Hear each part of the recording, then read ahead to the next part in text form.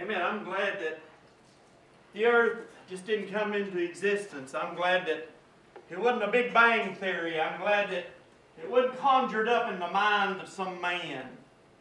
But the creation come from the very heart of God. It come from His mind. And He created something from nothing. He spoke.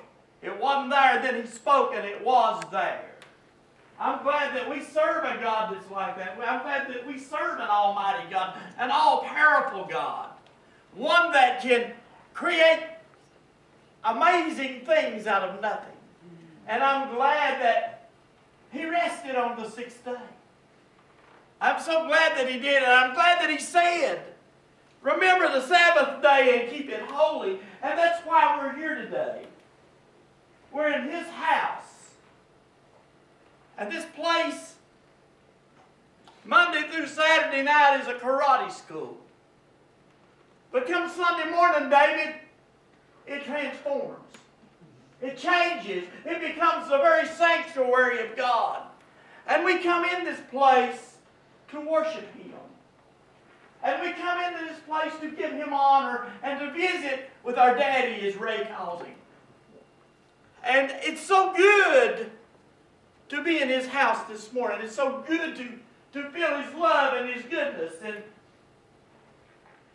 I think we need to understand that when we come in, that we need to come in standing in awe of a mighty God. 2,000 years ago, the Son of God was born upon this earth. He walked this earth. He done many miracles.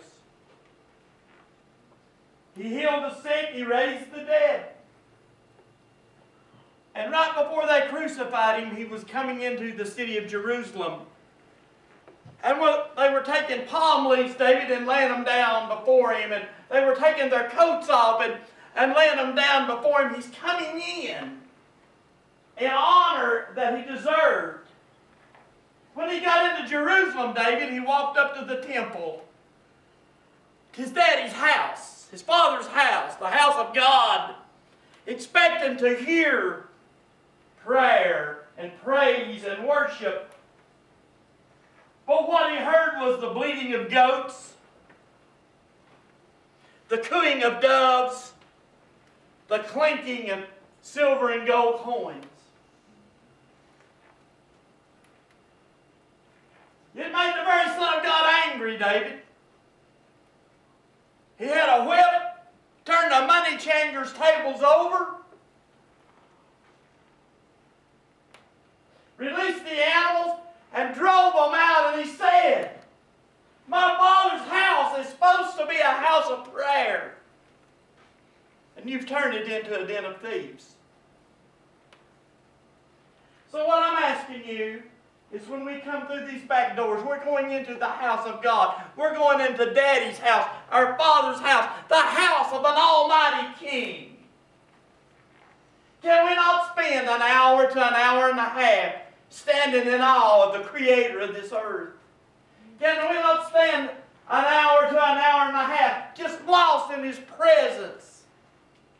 Can we forget about, for an hour and a half, will Peyton set a new record today? That really don't matter. Can we forget that, well, will the Cowboys win one today? That really don't matter, does it? Can we forget, well, will the Titans win today? Or will my favorite car go around the track faster than somebody else's? Can we really just for an hour and a half forget about what Aunt Sally may be fixing for dinner? Maybe she's got that chicken fried. Can we forget that for an hour and a half? Can we forget about going to Grandma's house and getting roast goose and biscuits and cornbread? Can we forget about going to the local choking pew and pigging out? We don't want the Baptists to be the star, the Methodists to be the star. Can we forget that for just an hour and a half?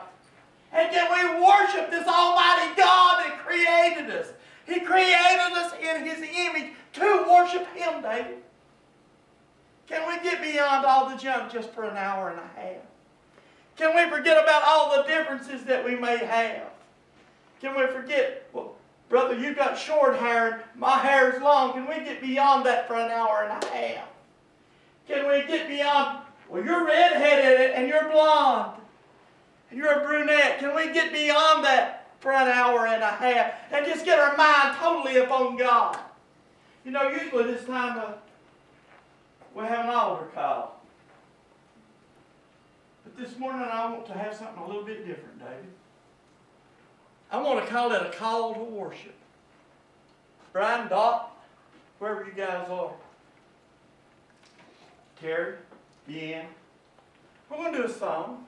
And can we just for a few minutes, just humor me if nothing else, just for 5 minutes. Can we forget everything else?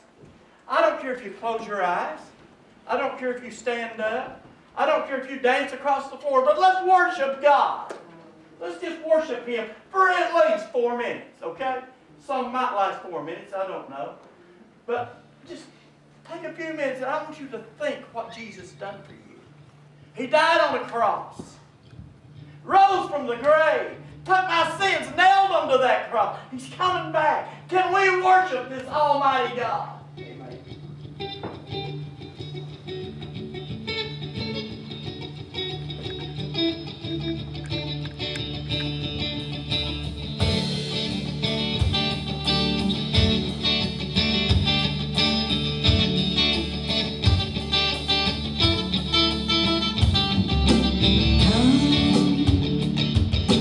Now is the time to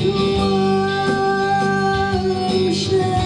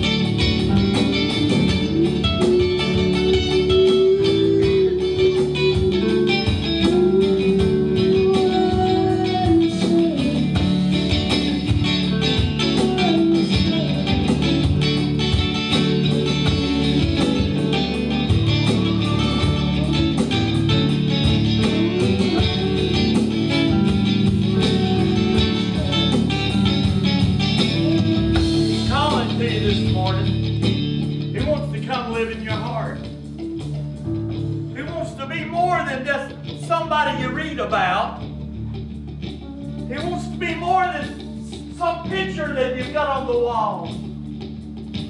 He wants to come and be inside. He wants to come and be totally in love with you.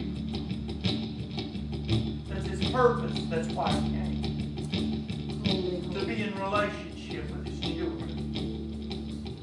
That's his heart's desire. Just to feel him breathe upon you, Mary. It sets my soul on fire. And it stirs an excitement in me to know, Lord, that the Lord loves me, David, and he just loves me. And that wherever I go, that I know he's there and he goes with me. Do you love him today?